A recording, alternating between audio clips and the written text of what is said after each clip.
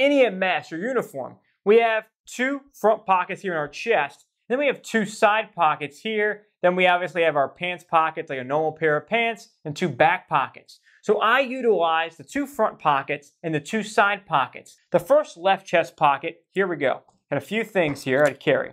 Now, a few odd ones I'm going to share with you, okay?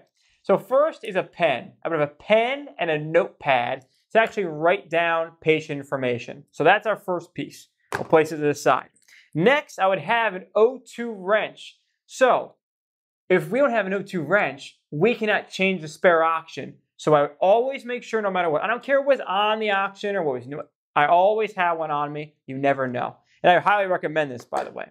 Next was a pen light. So I could do a proper pupil exam, every patient, every time, pupil exam. Now here's the one that you might find interesting, okay? A needle decompression needle I would carry in this pocket right here on my left chest. Literally.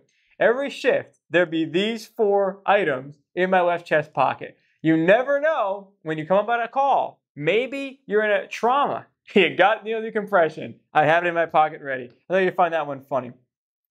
Now, some interesting other things that were in my chest pocket here.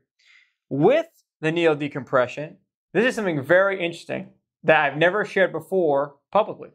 I would actually carry this piece of plastic right here. And I actually still have this piece of plastic right here. I never had the chance, thankfully I never needed to use this piece of plastic. Not the most sterile event, right? But just in case, I would carry this piece of plastic right here on my right chest pocket. And on the left would be right here, the needle decompression. So I was always ready for the event, right? One thing I don't have here is tape, but I would always have tape there as well.